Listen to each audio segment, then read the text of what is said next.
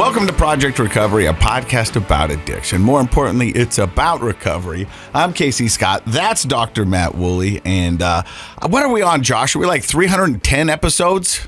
Yes. 310. It's a lot. 5 years. It's more than I thought we'd do. It's way more than I thought we would do. People ask me, they go, how long will you do it? And I go, as long as they'll let me. Yeah. Because and I was just talking to our guest, Peter, and we're going to introduce you to him in just a second.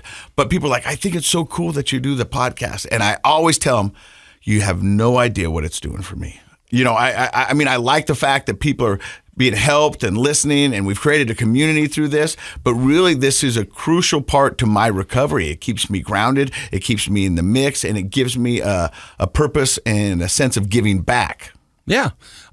I'm not in recovery, but I'll be honest with you. People ask me all the time, how do you sit and do therapy all week long? And it's because I get to do a few other things in my career, and one of them is this. I look forward to this every week. It's a good break from, you know, the clinic and the other things that I do, and I love to come in and hear people's stories and hang out with you and Josh, and I'll do it as long as we can. We've often said that the best podcast would be the conversation that happens when the mics are off. Yeah, it'd be fun, huh? You know, because we check in with Josh, we check in with you, we find out about your girlfriend, my girlfriend, the kids, and stuff like that. And, you know, maybe one time we'll kind of do an uncensored podcast. And just not on KSL, we won't. Wow. How about we do a kind of censored? Okay. Kind of censored. That sounds good. Right here on KSL. I do think if well, someday.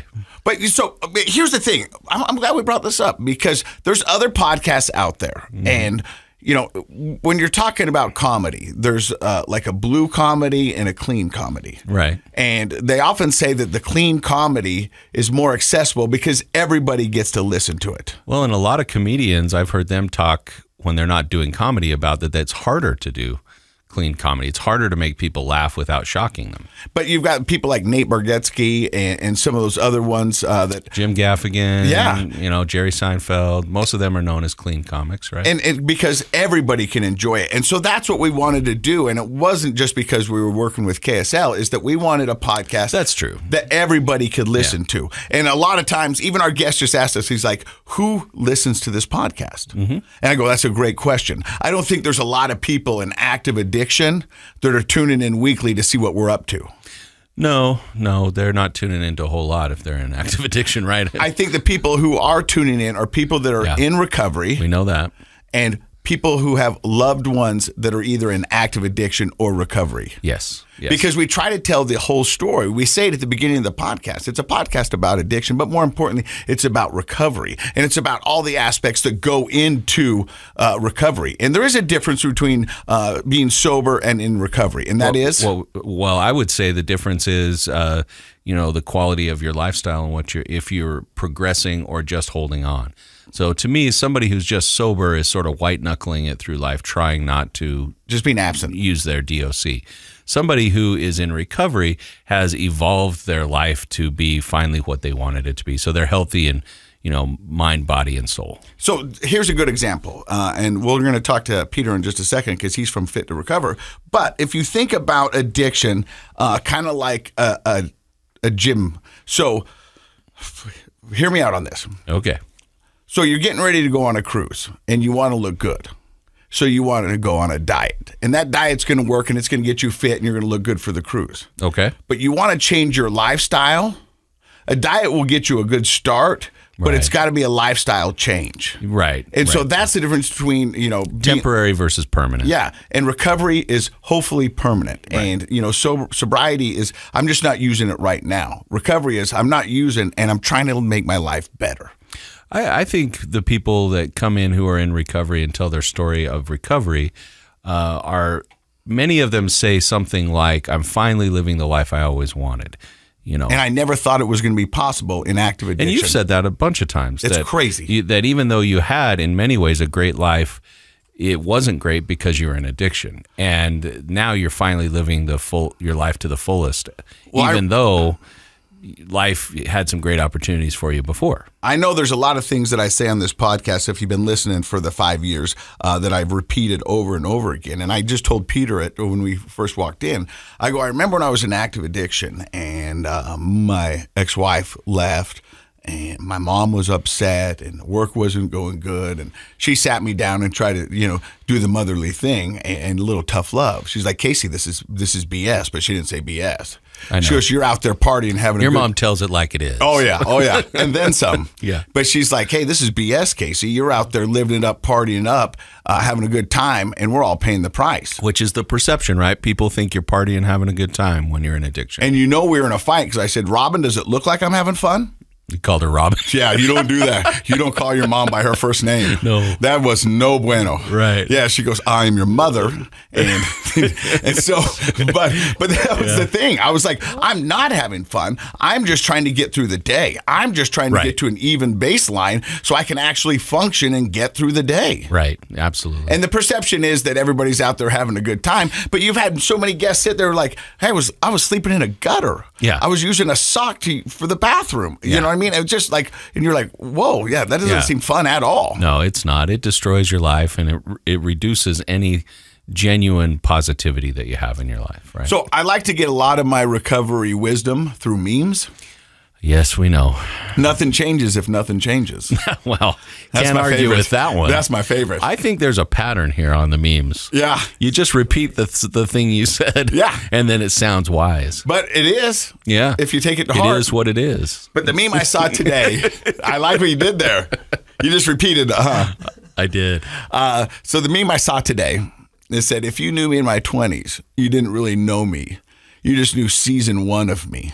Season 1. Oh, that's very, very in the now. But I started thinking, and I was like, there's some truth to that. Yeah. Because, life, for me anyways, the way I look at it, is it's not about the end destination. It's about the journey and how we grow and move and shape and change and adjust and all those other things. So there's a lot of people who knew season 1 of me in my 20s. Right. It almost got canceled. Yeah. Yeah. Multiple times. I know. And so I'm back again, and I don't know what season I'm on, but I thought it was interesting We've because been on different networks. You've I had have to been on different networks. renegotiate contracts. Oh, I've done that too.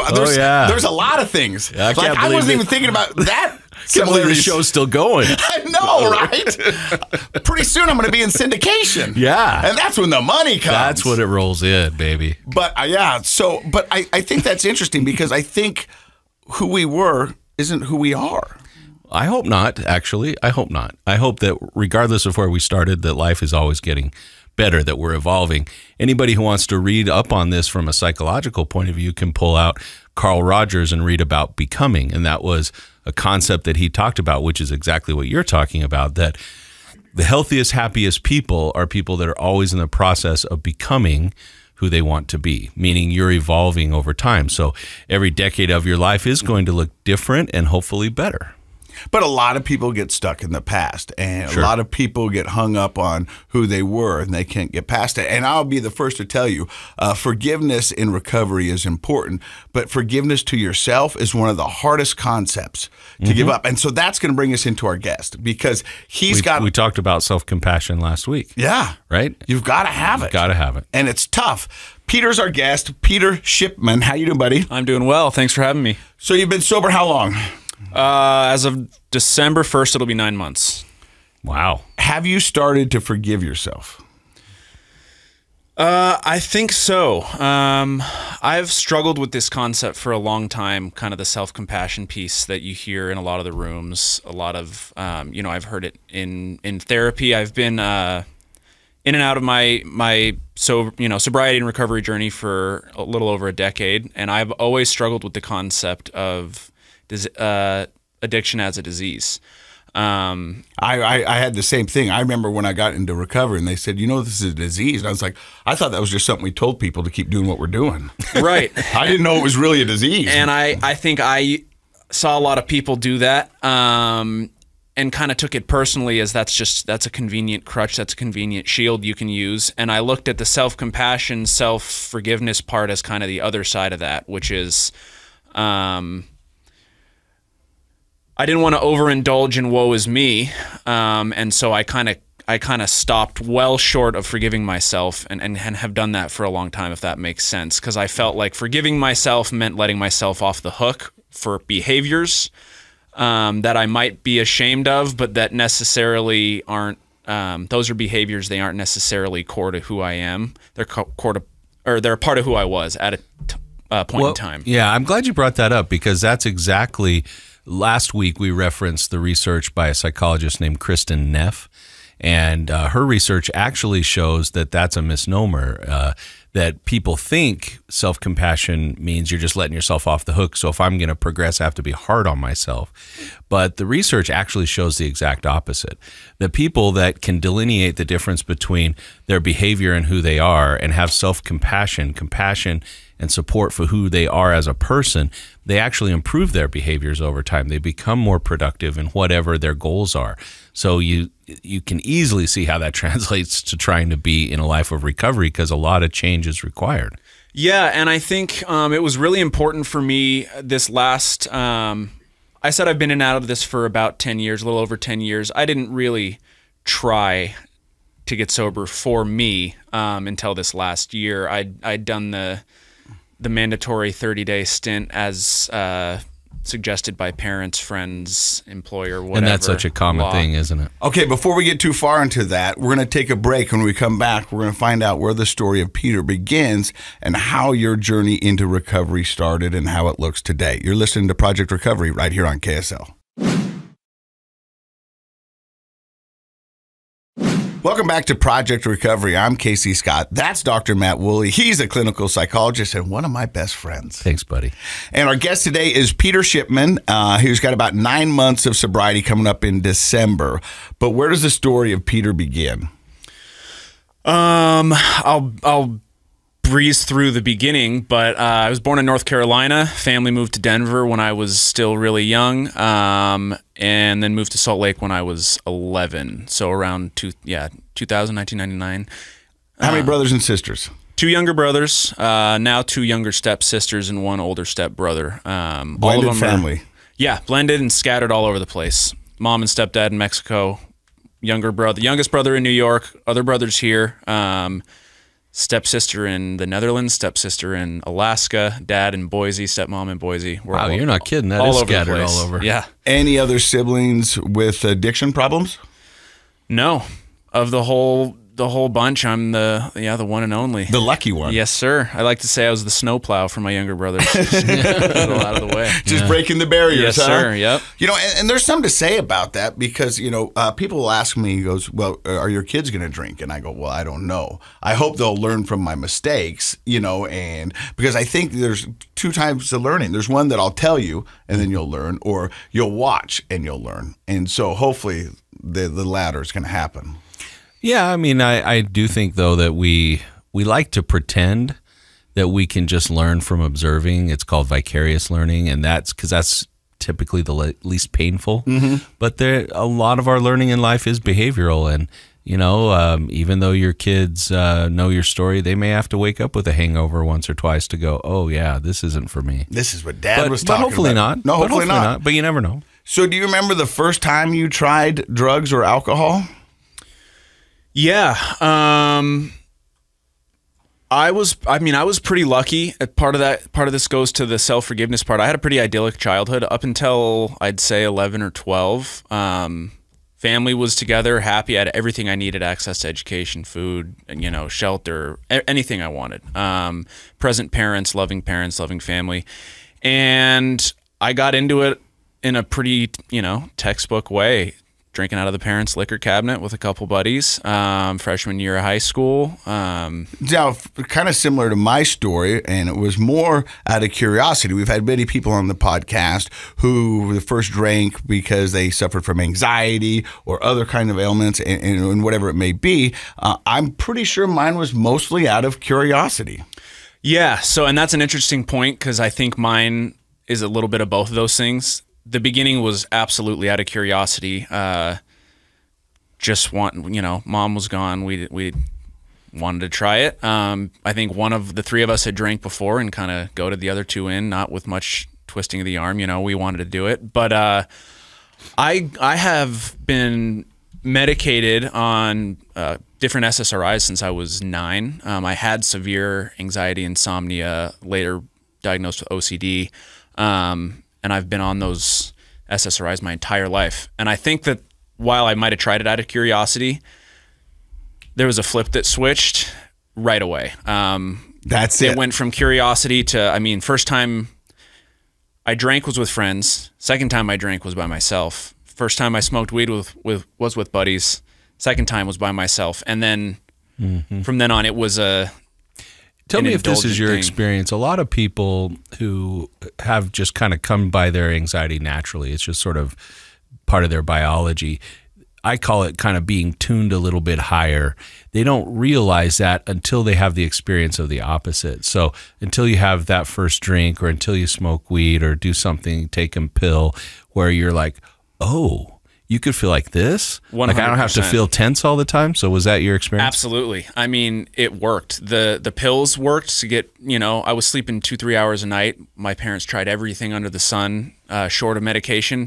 Medication finally worked, and it worked. And then the drugs and alcohol recreationally worked, but for the same reason you're saying. Like, socially, just sitting with myself, every aspect of my life became easier, and I wanted, you know, a lot of people, I don't want to, you know, speak for the population at large, but a lot of my friends anyway, worked their way up to partying, you know, and mine didn't feel like partying. I did party. It was a social part of my, you know, my drinking and drugging, but it was also very much self-medicative. And I went from trying weed to being high all the time, you know, for the next 10 years.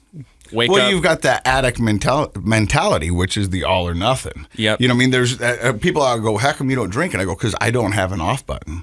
If I get it in me, then we're off to the races. I would sit down with somebody who would have 2 beers and walk away with a half a beer in a cup. I was like, what's wrong? Are you crazy? Yeah. Why would you not finish that? I've thought about you before, Casey, when I've been out with friends and we'll be leaving a restaurant and you'll walk by a table and there are a bunch of half-finished drinks and beers, and you've told the story about going back and finishing I forgot those. to tip. I got to go back and tip, and I'll go back and finish their beer. Yeah. Like, what? I'm not going to leave that. Right. You know, but that's the addict mentality. Yeah. But what Dr. Matt kind of described, and you even mentioned it, is that you felt the switch flip. And I think that's what it is that high tune going down to a little lower. Yeah, I mean, I think you're saying what people have said to me in therapy, which is like, I didn't know I could feel that way. Yeah. Like, I didn't realize I was sort of vibrating all the time. My anxiety was so high. In fact, a mom joined a session with a teenager with me the other day, and we were talking about his anxiety. He said, well, I don't think I have anxiety. And so I asked him a few more questions, and finally his mom broke in, and she just said, you vibrate in the morning. Like, you get up and you can't sit still and you're all over the place and you have sort of a vibrating thing. And he's like, well, yeah. And she said, sweetheart, that's anxiety. Like, Yep. like you don't have to feel that way. And it helped him kind of rethink, oh, yeah, this isn't how my brothers feel. This isn't how my friends feel. Well, because we only know what we know. Right. And, you know, in no other way until you try that drug or that alcohol like Peter did, and he was like, wow, this is must how other people feel. But you said that it escalated pretty quick. You went from smoking weed with friends to smoking weed by yourself to smoking weed all the time. Yeah, well, I think to that point about realizing I can function at a little different frequency is I just didn't want to do anything without it anymore. So it wasn't this case of like, I'm going to check out and tune out and I'm going to disregard all my responsibilities because I'm choosing drugs and alcohol over them. It's, I'm going to keep living my life. I'm going to play sports. I'm going to go to school. I'm going to work. But I'm going to do it at this frequency because it's more comfortable. So it was just, Yeah. I was under the assumption that like, well, this is just going to be here. It was very private. It was very much, I didn't wear it like a badge. I'm sure I did at times in high school, you know, at the parties, but going about my day being intoxicated was very much something that I like to hide and just know like this is my secret bullet. I'm going to always have this with me. And that started young for me. And it went up, yeah, weed, mushrooms, psychedelics, you know, ecstasy, that stuff in high school. And then it escalated, you know, got into the pain pills and then the rest, heroin, crack. Okay, well, I want to take some time with it. So high school, pretty good high school career? Yeah, I was a varsity athlete, an honors student, took what I did very, you know, not seriously, but like I cared about my friends, my reputation, you know, and again, that goes into, I think, hiding the drug and alcohol use. But I had a good high school experience. And my parents split when I was a junior. Dad moved out. Mom was pretty inconsolable. Wasn't around as much because she was dealing with her own traumas. And what that opened the door to was lack of supervision. So what was starting as kind of this anxiety self turned into I can do whatever I want all the time. Yeah. What was that like for you personally to have your parents divorce at that age?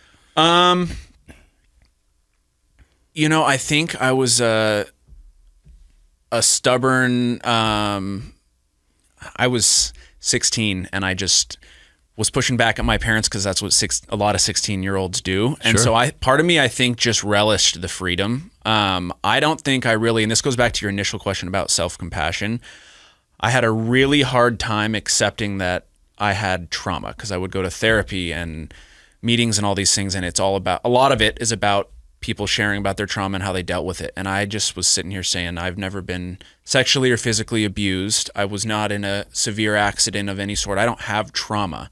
And I still struggle with calling a split household trauma. But whatever you want to label it, it changed things. There's no doubt that once that happened, things escalated quickly. And I just don't think I was processing at the time. I was just happy to have no supervision. Well, I appreciate that you are a little uncomfortable with the word trauma just because currently that is kind of the vernacular of our day where people are overusing the word trauma and therefore diluting its meaning in a person's life. What I would say, if we could describe what you went through without the word trauma, we would say a 16-year-old, even though they do, when we call that middle adolescence, they often push back on any authority, including their parents. But your family life creates a sense of security and groundedness for you that you don't understand or appreciate at that age. And when parents divorce, it inevitably diminishes and can even remove completely that sense of security. And so whether we want to call that traumatic or not, it's certainly this acute stress that's happening that you're not equipped to deal with at that age. And so kids at that age will often turn to things that are powerful, but end up being self-destructive to try to recreate a sense of groundedness. So sex and drugs, those are kind of the two big things that a lot of adolescents turn to. And of course, those are powerful and in the moment, like might be a relief from the trauma that you're feeling, but long-term, they have major consequences. And so that combined with a lack of supervision, which is usually what also happens when parents divorce, at least temporarily, that's a tough spot to be in. And I don't know. I think it's worth considering if you're uncomfortable, or any of our listeners, with the word trauma for stuff like that, then don't say it's not traumatic. Just say, well, how was it for me? It was hard for me. It was a life-changing event. It was.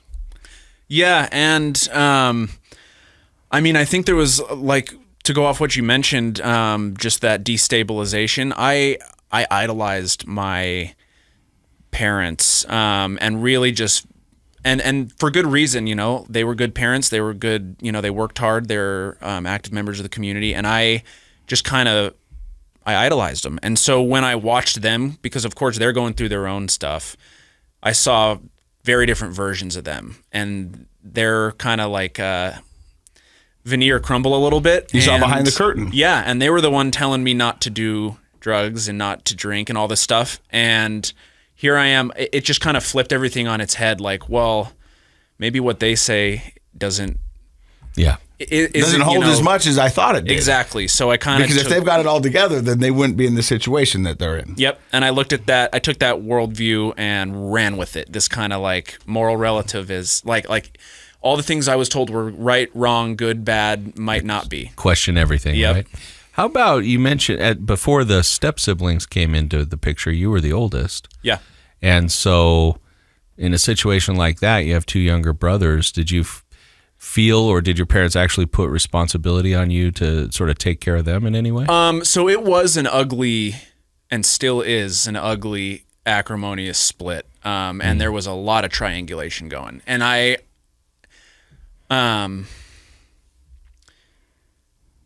don't want to disclose too much, but it wasn't kind of cut and dry. Now we have two families. It was ugly for a long time. And I was definitely the linchpin between a lot of it, and still am. And both my brothers now are adults and have gotten dragged into that. but it's still, they can't really, my parents can't really coexist. That makes it hard. Yeah, and I do feel that's one of the areas where like I feel like I can forgive myself for a lot of the stupid, dangerous, impulsive stuff I did while using, but not being there for my brothers when they were, you know, I guess one grade school, the other kind of middle school, and then into high school. I was kind of tuned out. I was definitely tuned out, and I was not, and those are formative years for them. And I still struggle, and I think we're repairing, because then it went on for a decade where I was just using and gone and out of the house. Absent. Yep. But even while I was still there, I definitely, I regret not being able to be like a big brother, you know, role model, big brother. Spoken just like an oldest child, right? Because oldest kids, even when parents are fully functional, tend to feel a sense of responsibility for the younger siblings, and especially when you used a great word, destabilization of the family occurs, that they feel that. So I can see how that's probably something you'll continue to work on, and that's the power of self-compassion, is being able to deal with something like that and not just stuff it down, realizing like I have to revisit that with hopefully a professional and work through like, how do I feel about myself?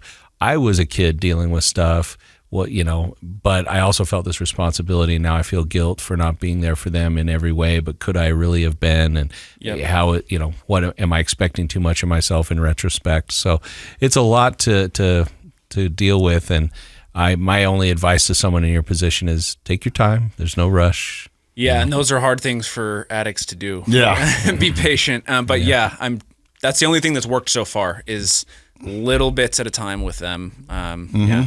So where does it go from after high school? So I graduated high school in 2010, and I went to college in California. Southern California, small school. I played baseball there, and left with a pretty severe cocaine addiction.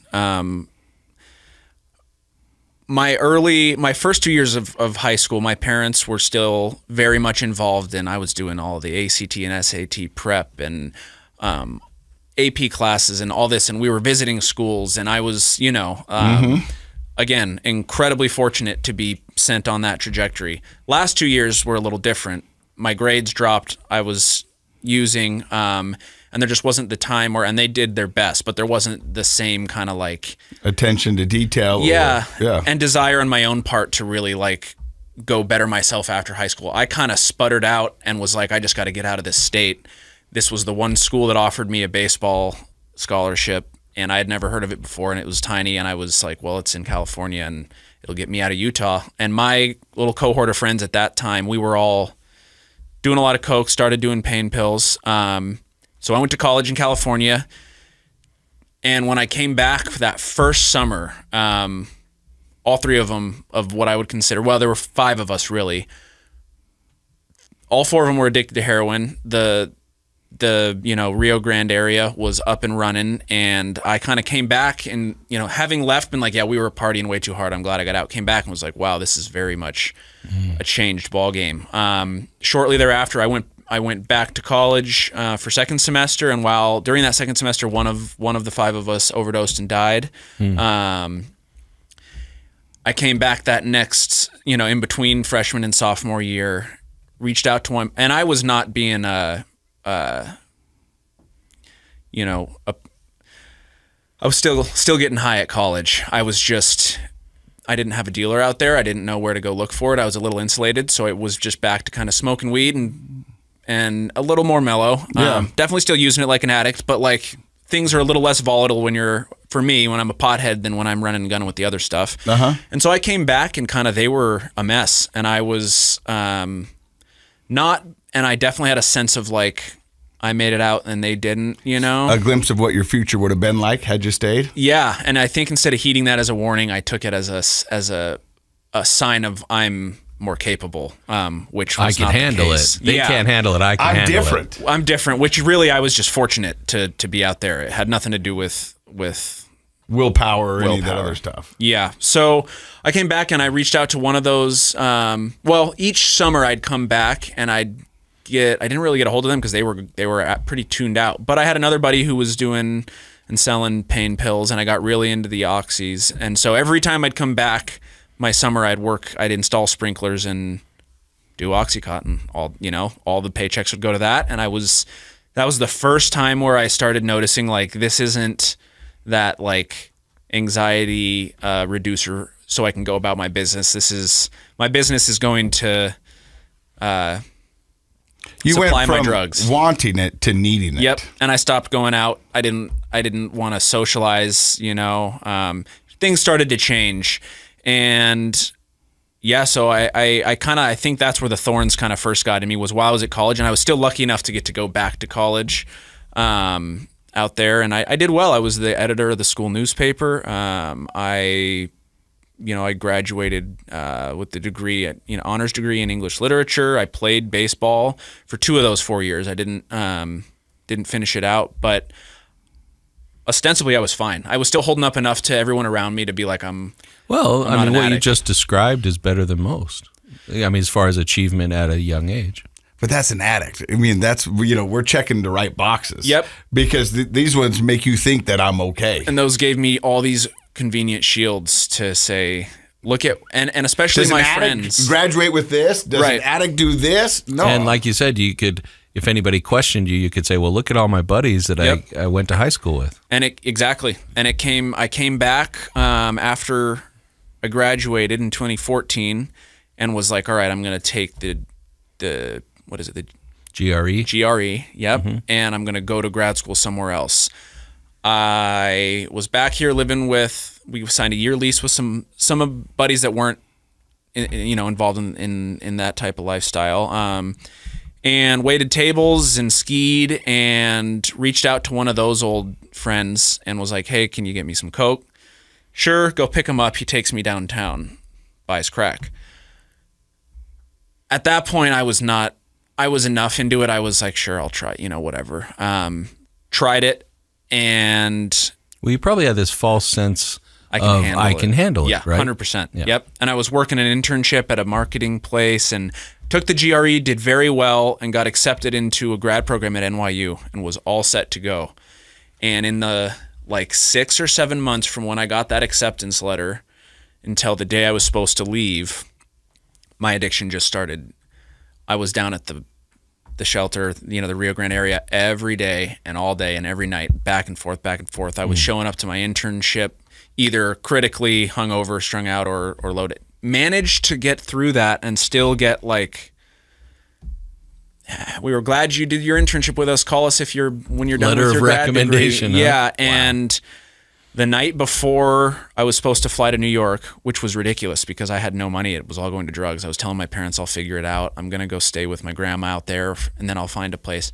I wouldn't have lasted a week out there, cost alone, let alone drug addiction. And I go down and I get arrested the night before I'm supposed to leave down the Rio Grande. And that was the start of that's what I consider the start of my recovery journey, in the sense that, again, I don't think I really tried. I know I didn't try till much later, but at least now it was I could tell my family, it's bad, Well, I mean, you don't have to tell them. The mugshot will do it for you. Right. You know what I mean? Exactly. Yep. Because that's one of those things that where you're like, well, now it's out. Yep. There's no hiding this. And it was it was the scariest time of my life. I think more out of reaction than wanting to die. I don't suffer with suicidal ideation. I don't think depression's really part of my bag, but I was I went and got my dad's gun. I was going to kill myself. Now that they know this, all of the stuff that I was holding up to justify Your house of It's cards gone. came tumbling down. Yep. And that was the start of just a decade of But the that's cycle. what the disease does, because now you've been fooling everybody for so many months and doing all this stuff. You've been getting by. You've been passing the intern. You've been graduating. You've been playing all this, and then you do this, right?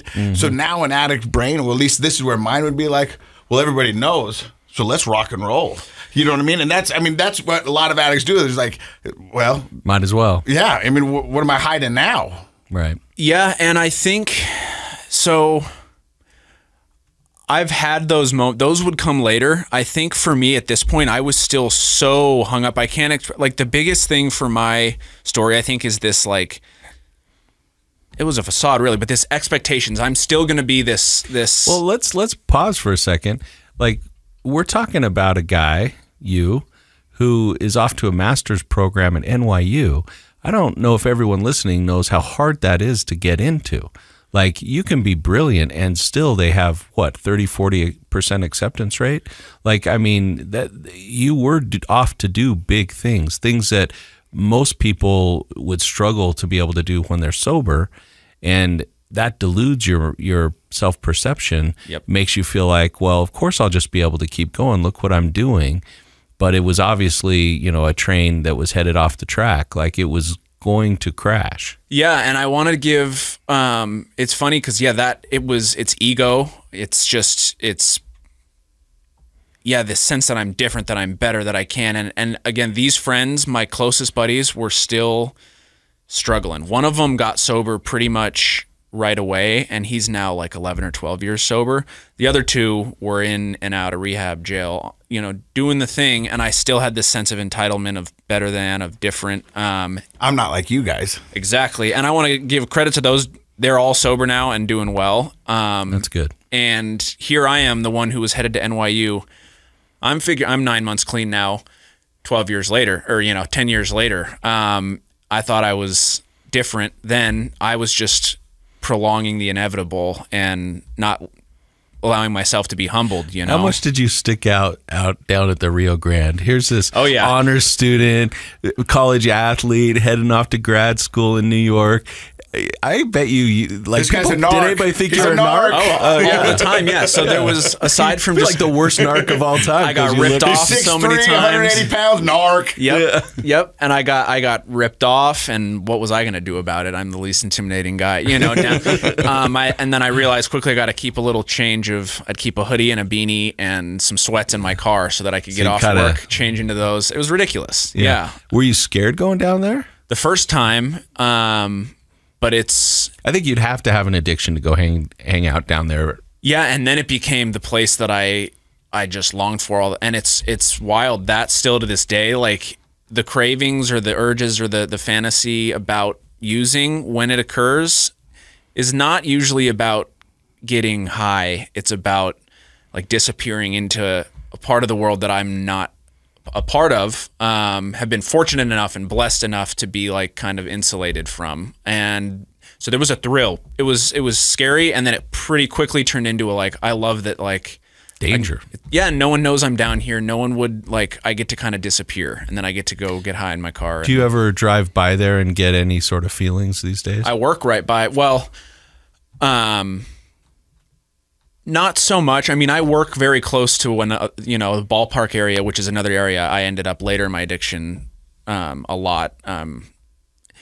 And I think it's been a blessing to work down there, actually, because it's kind of rechanneling my association with the area. Mm-hmm. It really is just time and patience. Like, at first it was really difficult. I remember my first week at work, I was, like, this is going to be hard. And it's amazing how just being there and not getting high enough times. It's exposure therapy. Yeah. So you don't go to NYU. Yeah. You get arrested the night before. Yep. Where does your journey take you from there?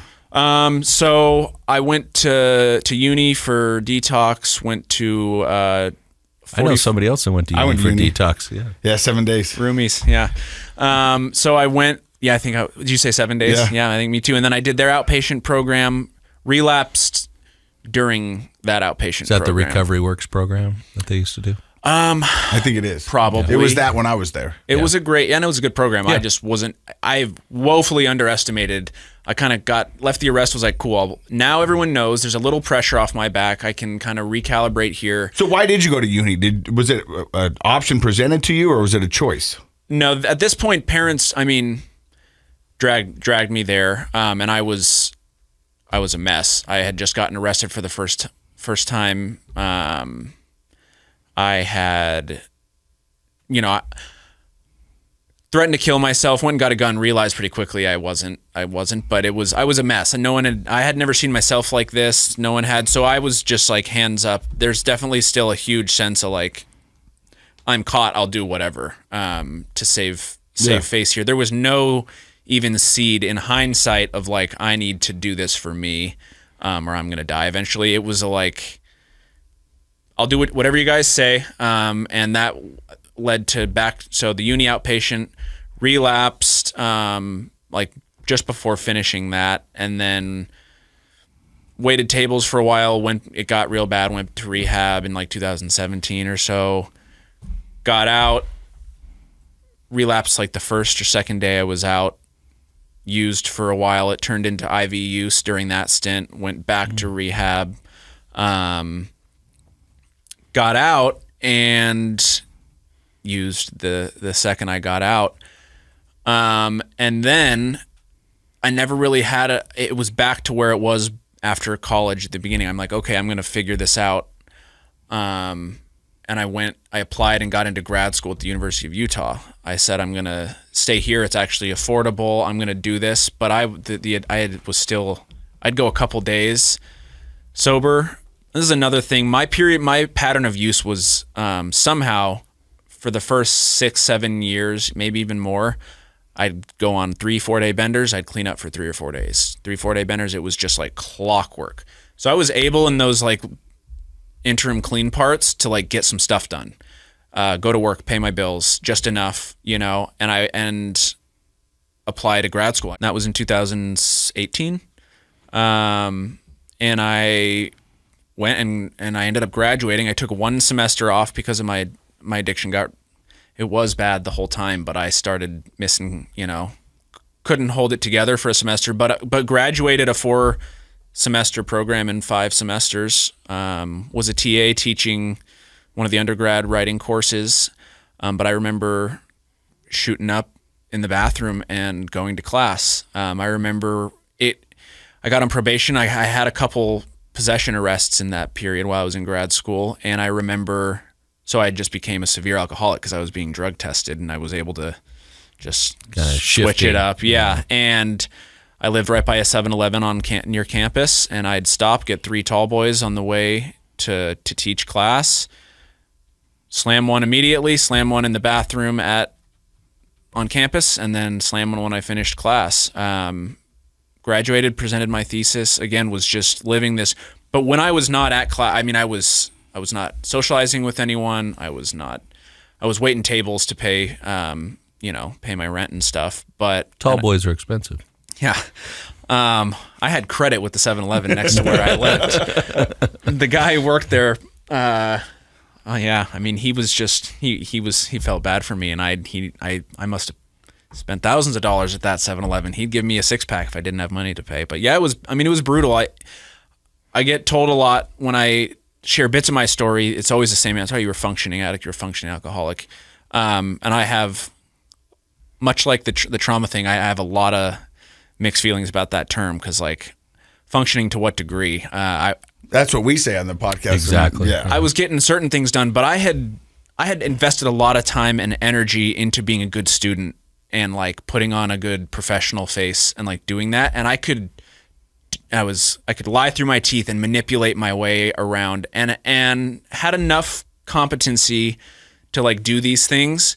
But the rest of my life was in shambles. I was taking money out of anyone's wallet that was around me. I was not there for anybody, any of my family members, anybody. At this time, I started living with a girlfriend. We ended up getting engaged. Again, there would be stints, brief periods where I'd get sober for a little bit, a month at most. Things would be okay, but I wasn't there for her. I wasn't functioning. I was just like... surviving. Yeah. And part of surviving for me had always been bring home a good report card, whatever that looks like. And that turned into, a grad school and then work. Like, as long as you are doing those things, as long as you can pay your bills and get good grades, like everything else is okay. And so I think I just learned how to do that stuff high and drunk, but I couldn't do anything else. And yeah. So after you graduate college, where do you go? So Graduate school. We're beyond college now. I get it, Brainiac. And This is the Brainiac we're looking at right over here. NYU. Where'd you go? and- Kansas? Yeah, I like Kansas. Jayhawks. Shockers. Nice. Oh, Wichita. Nice. Yeah. So I finished grad school and applied immediately to teaching jobs. And it was during the pandemic, and the job, you remember the education stuff and the upheaval there. I mean, it was just a wild time to be applying to be a teacher, and got a middle school teaching job. And I had managed to like kind of taper things again, still very much a drug addict and alcoholic, but it was kind of back to that few days on, few days off. I could drink, but after the second or third time drinking, it'd end up with the Coke, and it'd end up like it just would always, but I like kept the balls rolling enough to I get noticed this job. it's a little uncomfortable you to talk about this. Yeah, I just Why do you think it is? there's a lot of, I mean, A, because I was just deceiving everyone, and B, because there's a mix of pride over the fact that I still did go to school, I still did get this job, and when I was a teacher, again, the functioning thing, I could have been a much, much, much better teacher, and there were periods of sobriety during my first couple years as a teacher, some significant ones, good chunks of the school year. And I was entrusted with people's children. And so there's just a lot of guilt and shame over the fact that I wasn't taking care of myself, and I wasn't bringing drugs or alcohol into the school. I wasn't exposing the kids to that kind of, and I don't want to say for sure, but I doubt they were any the wiser. We were wearing masks. It was easy to hide kind of a hungover face. So I don't want to like dismiss how reckless and just horrible that is. But also want to still, I do take pride in the fact that like I loved that job and worked really hard and did. I mean, I have parents of kids who know all about my stuff now, and I've been open with, who I'm still in contact with, and say their kids love having me as a teacher. And I have a box full of letters of kids who appreciated me as a teacher, and I know I made an impact on their lives. So it's this really weird combination of like, I regret so much that I could be that reckless, and then also like I take pride in what I did there and the impact I made. Well, I appreciate that you're willing to be that honest and share that.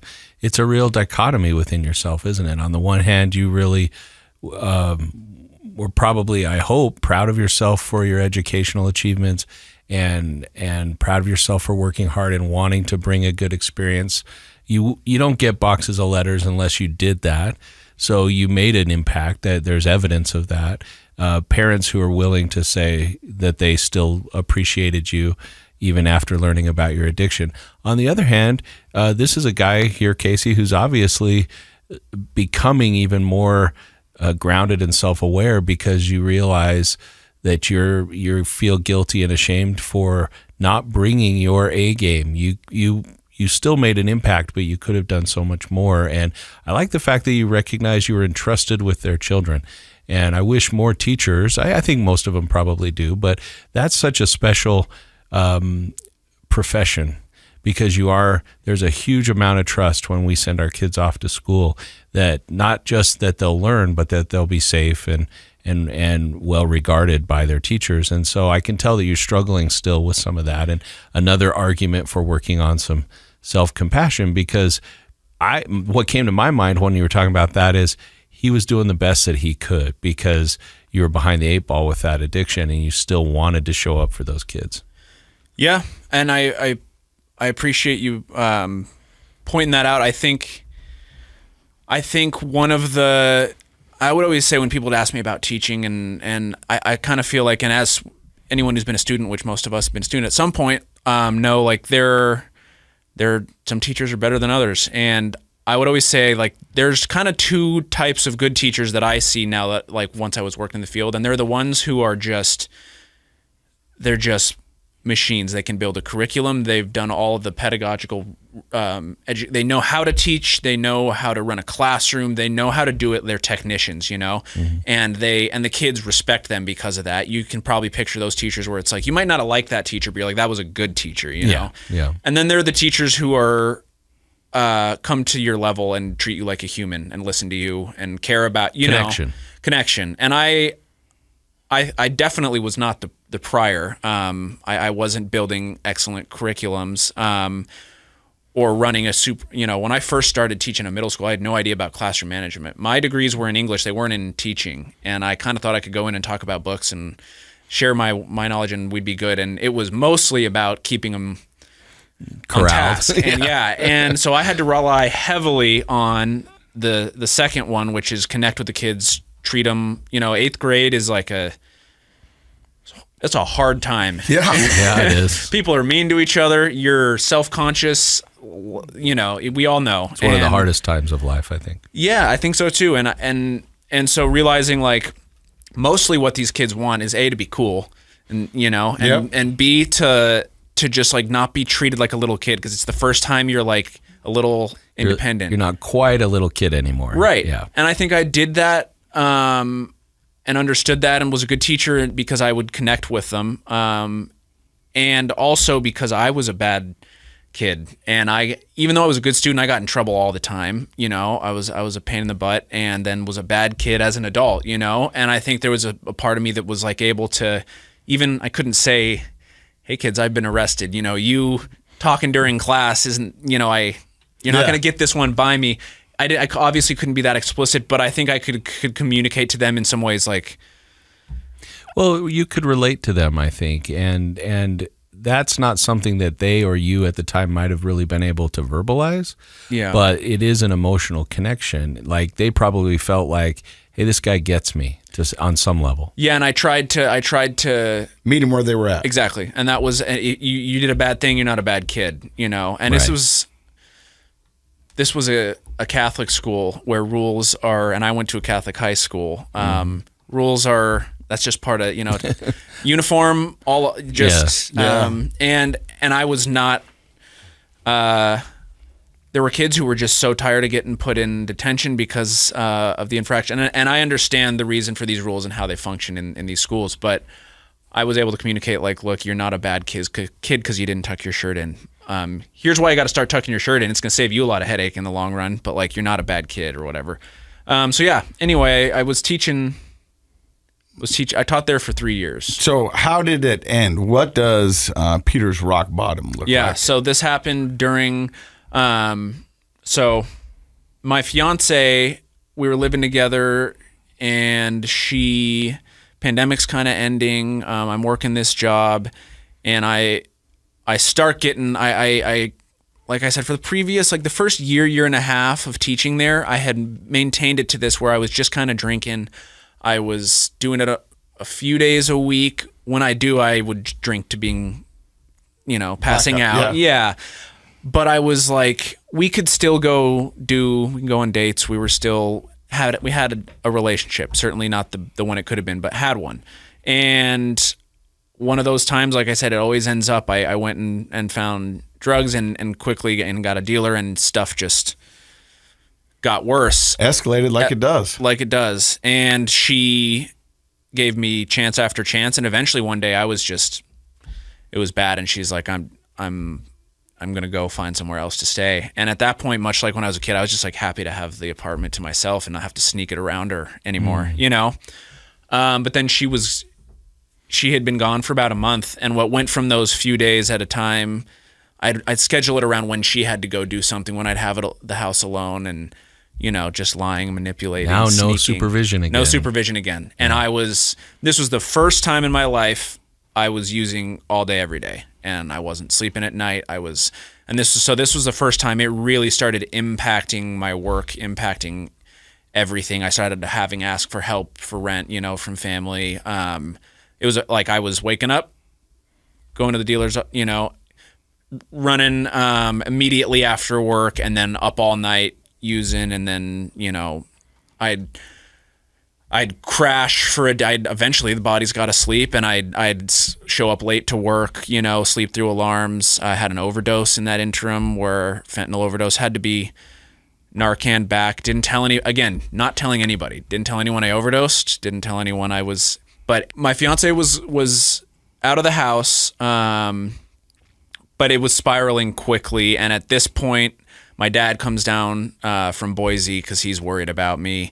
He kind of guards my door for 4 or 5 days. I'm locked in the room. He talks to I talked to my boss.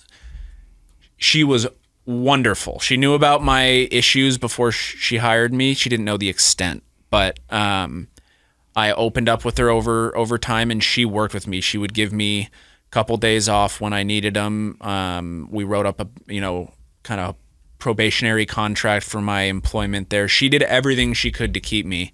And finally, it was the spring of like 2021, I guess. And I had to go to treatment. It was just so bad. I was using every day. I was a complete mess. And she allowed me to go for the last month of school, go get help.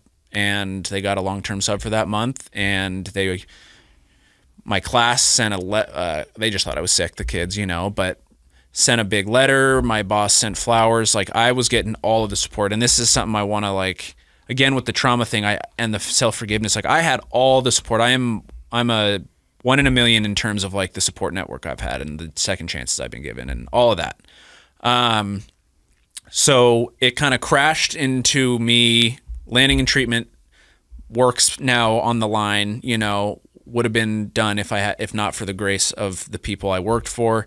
And then that's the first time I tried to get sober. I kind of say this is the first time I tried to do it. I stayed for like 50 days inpatient, got a sponsor, an old friend, and he was a manager of mine at the restaurant. Called him while I was in there. Was like, you know, I'm going to try it. I want to do this, because I had known he was in recovery for a long time when I worked for him. And he's like, finally, I'm just glad you didn't die. I've been waiting for you to call me for years, you know.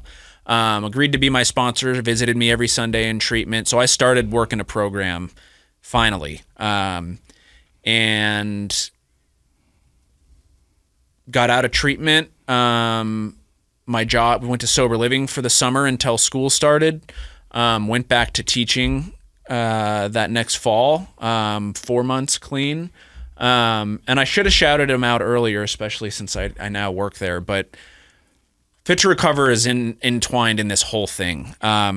So I was never willing to start AA or get a sponsor or any of that. I didn't do any of that. But I got introduced to Fit to Recover in 2016, referred there by a probation officer, and met Ian that first time I went. Ended up getting taken there when I was in treatment, and that was always the place I went back. So I didn't have a program I was working, but I knew Ian, and I would call Ian. For some reason, he was the only, I just hadn't experienced a place like that where, like, I came from this place of like, I can't tell anyone what I'm doing. I got to hide. And that was like the first time I'd been in a place that wasn't an AA room, or like where I was like, oh, this is safe, but it's also like a community. It's not just. And there's no shame or judgment, right? Yeah. And that's a very different experience. And I felt that. And so I would always just call Ian. So like throughout this story I've been telling, every few months I'd check in with Ian. I'd get all gung-ho. I'd go to Fit to Recover for a few months, and then I would drop off the face of the earth. And then I'd call Ian a year later and be like, come on back, you know? And that's gone on, and continued to. And so finally when I went to treatment, and I got about 4 months clean going back to teaching. Well, a big part of that 4 months was Fit to Recover. I was there every day. I started taking part in their creative arts program, their music nights. I was a musician in college and since. Oh, sure you were. I mean, yeah. NYU, athlete, you forgot to mention musician. Well, that's how I work, where I work now. Yeah. And so I'd go to their music nights, and I would be at workouts every day. And I was working with a sponsor, and I was doing, and it was finally like, this is the first time I was like, I'm going to be sober the rest of my life. Like, I actually want to do this. I'm not gonna just try to drink or just smoke weed or just do this to appease someone. I'm gonna die if I don't. You were no longer negotiating your sobriety. Exactly. And that's what a lot of addicts do. It's a different switch that flips. Yeah. Yeah. Oh yeah. Because you're like, well, if I can do this, then maybe I can do this. But if I do this, maybe this, and whatever. And and they negotiate it, and it's until that you're right, Matt. That flip switch, and you were like, oh, wait a minute. Yeah, and I think, I mean, I scared once I had the apartment alone and started using every day. It was like, oh, I this is me too. I think it took me almost a decade to admit that I'm an addict, and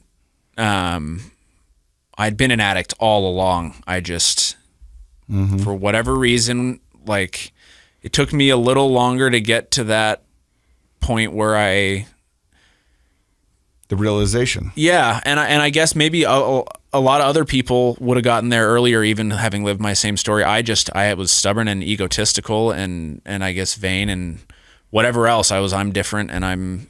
Well, our experiences shape our perceptions of the world and ourself.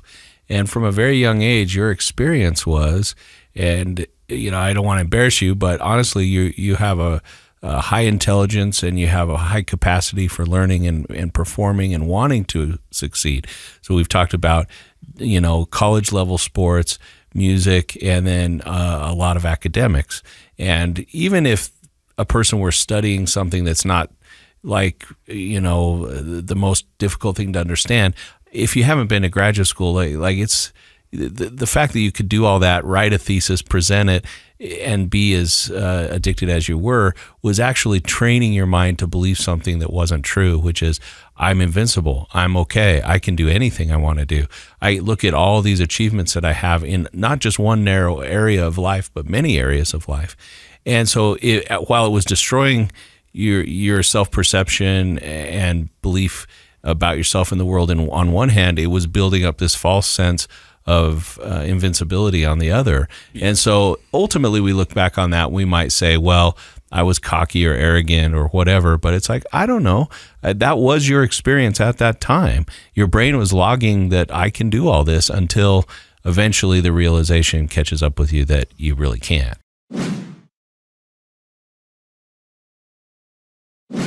So did you end up losing the job as a teacher? So what happened is I went back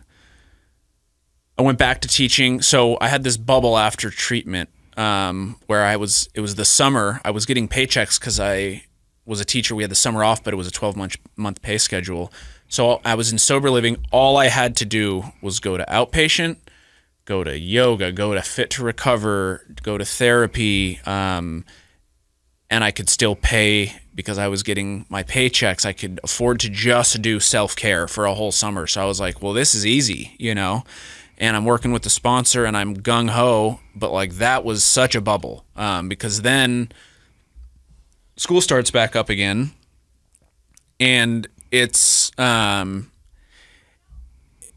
demanding job in the sense that it's just, you're there early in the morning. I mean, it's not the most demanding job, and the schedule is very forgiving, like I just said, with the summers, but like it can be really taxing enough when you're on in school, especially with the pandemic stuff, to where I just stopped going to meetings. I was going to bed real early. I wasn't going to Fit to Recover. And it's just a story you hear a million times, is once you stop your program, whatever that is for you, AA, Fit to Recover, something spiritual, whatever it looks like, people will succeed in a lot of ways.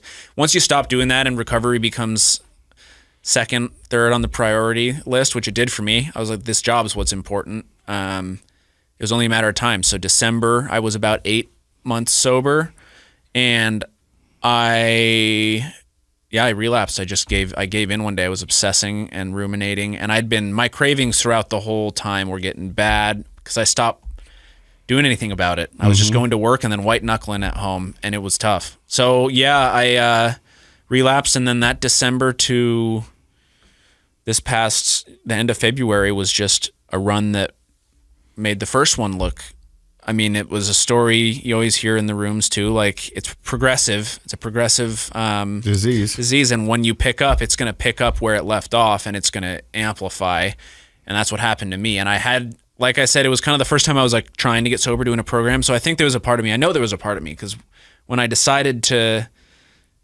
use, I was like, everything was good. And I was like, well, I've never been even close to 8 months sober. And I was able to use on and off for so long. Maybe I'm not a real addict. So I'm just going to go really hard this weekend. I'll clean my act up and go back to work, and that'll be it. I'll get it out of my system. Well, of course, 5 seconds into that experiment. So do you hit another rock bottom? Yeah, so I end up getting a DUI in December. And then I end up just missing, showing up late, having to call in for subs, just like not doing my job. That's when it started getting bad. Boss kind of discussed, I get to a point where I can't pay my rent in my apartment, got to move into my mom's house. I'm out of money. I'm sick. I'm physically, I was able to like quit on graceful, again, I had this, this wonderful person of a boss who made it as seamless for me as possible. But they had to let you go. Yeah, 100%. And they should have. And so then I'm just alone in my apartment in psychosis, no job, no money left. And I'm no sleep, just not eating, body's falling apart. All of the attendant stuff that happens to someone with using that much coke, opiates, and alcohol, I'm just falling to pieces. Getting a car wreck on a suspended license. I just burnt it to the ground right after. Once I stopped having work, it was already burning to the ground, but fully just you threw gasoline on it. Yep. So so multiple DUIs. Yep, multiple DUIs. Ian calls me because I was going to Fit to Recover so frequently leading up to that relapse. Ian calls me to take me to lunch and picks me up, or I meet him at a kebab spot, and I haven't eaten in a couple days. I look like a zombie, and we get lunch, and Ian just he buys me lunch and is like, he's not going to offer me a job, but this is what obviously I needed. I was a mess, but he kind of sat and he just talked to me like me, and I was able to be honest with him about everything that was going on, and he wasn't shocked or judgmental, or he was just talking to me like a normal person. Was like, well, we're always here for you, and sounds like teaching probably isn't in the cards for you right now, or should be. And we don't have any jobs open, but you've been a part of this, and you've been a friend of mine for a long time. If and when you're ever able to get your act together, give me a call, and I would, we'll find something. You can work the front desk. And so I went to treatment shortly thereafter, like a few days, did 60 days inpatient, did the outpatient program.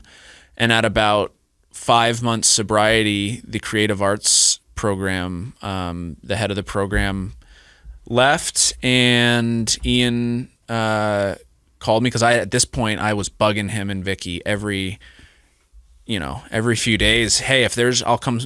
You guys need a janitor? You guys need someone to sit at the front desk? Like, I was humbled at this point, and I was like, relieved. Devastated, but also like relieved. There's nothing left for me to even try to hold up. And it was like, now I don't have to do anything. Fit to Recover is a place that saved my life and does a lot of good. I'll go work at the front desk there, or do something menial, because like I was still in a sense like my life's kind of over, and it was freeing, honestly. During that run, I was just kind of like counting down the day, like, well, this is going to end with me going to prison, or I'm going to kill myself, or like, this isn't, you don't think about like post this bender, like it's just. So Ian saved you. Ian saved me in a lot of ways, really, and a lot of yourself. other people saved me too. But well, what's great about Ian and folks that do that kind of work is it isn't their first rodeo, so they're never shocked by what you tell them, and they provide opportunity. They provide solid opportunity and support, and thank goodness for people like that and programs like that out there. But I like what Casey said, which is you finally were, I guess, humbled enough and in a mindset enough to be able to say, I'm really going to, instead of running with my addiction, I'm going to run with these opportunities that are being handed to me. Yep. Dr. Matt, I mean, his story is wild. I mean, I saw some similarities from my story and his story, being able to check certain boxes and gain a certain amount of success and still maintain an active addiction. But it's true. I mean, it's a facade. We throw all our eggs in that one basket, and the rest of our life is just falling apart. What does the future look like for you, do you think? Well, I hope it's, I mean, I don't want to, at the risk of sounding like a cliche, like I'm not thinking about it for the first time ever.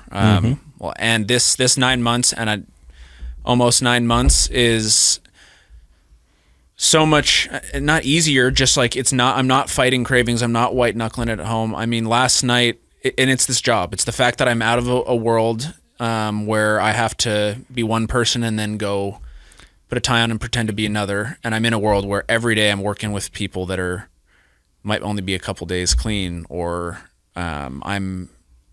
But you can really be yourself, right? Yes, and that's the key. And that's freeing. Yeah, absolutely. I don't have to put on any pretense, and it's made it like the time's flying by. Well, I appreciate the fact that you've been so honest. I think your story absolutely reflects the fact that addiction is no respecter of persons. Doesn't matter how wealthy, educated, supported, what part of life you come from. If you are struggling with an addiction, it is a disease, and it will humble you, right? And I get a sense from you that you feel happy, like I can just be Peter, and this is a place where I can do good and be myself. And man, that's something I hope we can all find. So thank you so much for coming on and sharing your story today. I think this is going to resonate a lot with our listeners who maybe are toying with the idea that somehow we can beat this disease through our hard work or outmaneuver it. But we can't. The thing about Peter's story makes me go back to Rob Eastman. And I remember Robert Eastman, when he first told his story, was that he was a man of many masks. And he'd have a mask for this situation, a mask for that situation, a mask for this situation. And he was never sure who was underneath the mask. And nobody really It's hard to keep track of after a while, right? And it sounds much like Peter's story. He had a mask on. He had this educational mask. He had this, Pioneer Park mask, all these other ones. And so for the longest time, Peter, I'm not sure you knew exactly who you were. And it's till you've been stripped of everything and you're down and you're looking out. That's who you look in the mirror and find out, who am I? Do I have one more fight in me? Who do I want to be? Do I want to be happy? Do I want to give back? Who are my people? Who is my community? And it feels like that your safe space was always Fit to Recover, and you go back there and you found most comfortable there, least judged there, and it was a open, free space for you. And so I think you're finally figuring out who Peter is. And the good news is your history before that proves that you can do just about anything if you put your mind to it. So I think the world in front of you now, Peter, is whatever you want it to be. And take your time. I love the answer of yours, like, I'm not worried about the future. Right. And that was a very authentic answer. Yeah. I'm just going to see where this goes. Yeah. And I'm going to work on me, and I'm going to figure out who I am and what I'm about, and go from there. And that's okay. And that's great, I think. So I think you should rock and roll, buddy. Well, thank you guys so much. For those who have been listening, Fit to Recover's got 2 locations. They got one in Salt Lake. They got one in Orem. They've got a nutritional program. They've got a music and creative program. They've got a physical program. I mean, I love referring people there. I mean, because I know it's going to be a good experience. Yeah, I don't know if I told you, but my first experience with Fit to Recover was when I was in recovery. We'd go there on Sundays, and that's where I met Ian, and that's where I found out about him. And so when I started my sobriety journey, I've always kept in touch with Ian, and he's just a solid cat, and what the work that they're doing is amazing. Yep. I appreciate it, guys. Yep. Well, thank you for stopping by and listening to another episode of Project Recovery. And in case you forgot, Project Recovery is what? It's a KSL podcast. He's Casey. A musician, too. I know. I feel humbled. Me, too.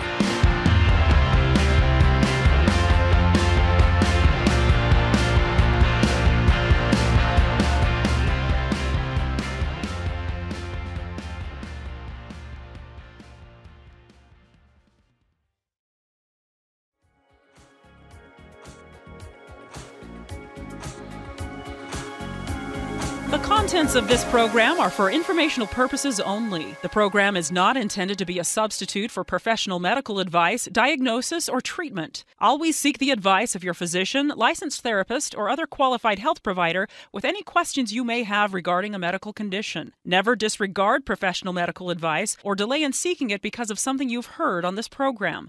KSL does not recommend or endorse any specific tests, physicians, products, procedures, opinions, or other information that may be mentioned on the program. Reliance on any information provided on the program is solely at your own risk.